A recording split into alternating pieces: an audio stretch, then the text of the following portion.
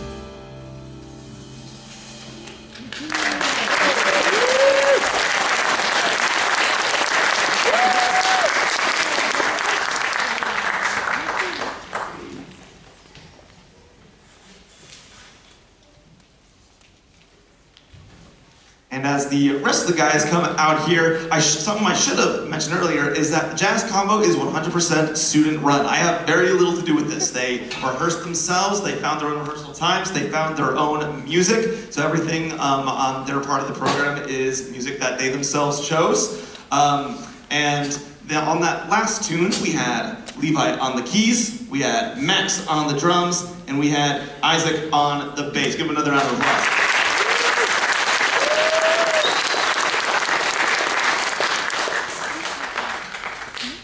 And you, of course, may have recognized that last song from A Charlie Brown Christmas. The best Christmas album of all time by Vince Guaraldi.